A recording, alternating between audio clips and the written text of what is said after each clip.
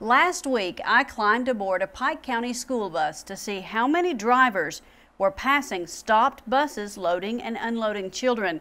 And what I saw was shocking to both me and law enforcement officials. I was very surprised, actually shocked. It's just disturbing that people are such a hurry that they can't stop for a school bus. There's no excuse for that, none whatsoever. This week, the Pike County Sheriff's Office organized a special detail aimed at targeting drivers who pass stopped buses.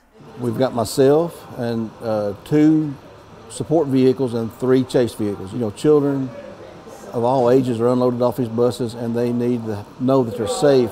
On Wednesday, I climbed on the same bus I rode last week, but this time, Chief Deputy Lynn Cross rode too. My purpose on the bus is to ensure the safety of the children on the bus while this detail is going on. I want to make sure that they are not in any kind of danger and that they are off the bus in a proper and safe manner. As the bus traveled and made its stops, 2 unmarked police cruisers watched from a distance. And amazingly, not one vehicle passed the bus as children were unloading.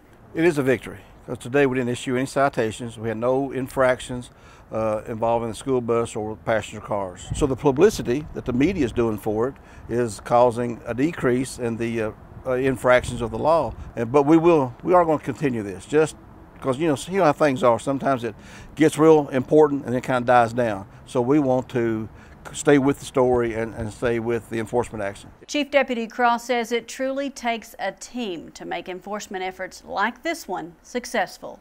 Superintendent Atkins and the Pike County Board, along with members of Pike Central High School, the bus drivers, everyone cooperated and invited us and wanted us and encouraged us, and we want to thank them. But we're going to continue this, and we will do this hopefully at least once a week, and maybe ride other buses as well.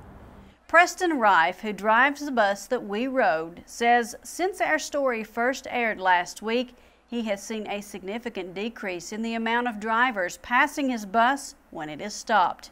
And we hope that trend continues.